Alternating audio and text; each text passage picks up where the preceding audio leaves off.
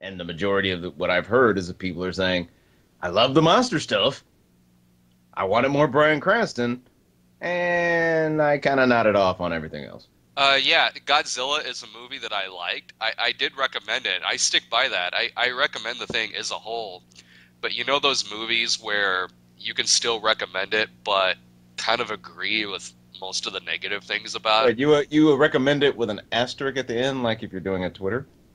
Yeah, like this, I enjoyed the movie as a whole. I did. It's got a lot of fucking problems, but you know what though? One of my problems is not that Godzilla shows up about halfway through. Anyone, Yeah, that's exactly how a Godzilla movie should work. If you watch the old ones until he became, Kitty Godzilla with Minya and all that shit, they almost always made you wait for him. yeah, anyone who's complaining about that, congratulations on seeing your first Godzilla movie.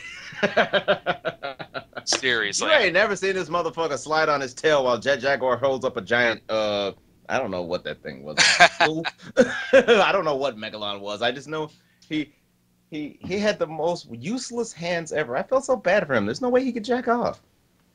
Yeah, and the stuff about that movie, I agree. Like, it did cut away from the action too much. It did, I heard especially. that from what I've heard, it sounds like they were kind of subverting the audience on purpose, kind of fucking with them about that. Like You you see could a lot of you footage could on tell. TVs and stuff. Yeah, you could tell. You could tell that that was certainly the point, but it was still it still got pretty annoying, Gotcha. especially because it wasn't.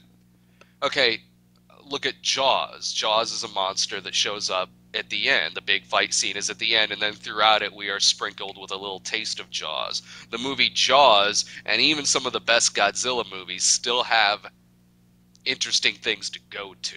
Right. This one really doesn't. But the payoff is good. The cum shots in the movie are good. Yeah, I heard the money shots are They, worth all the fluffing you had to go through. yeah, that's very true, and I did really recommend it based on that. But And right now, White Rider 1 and White Rider 2 are going, what the fuck, Godzilla?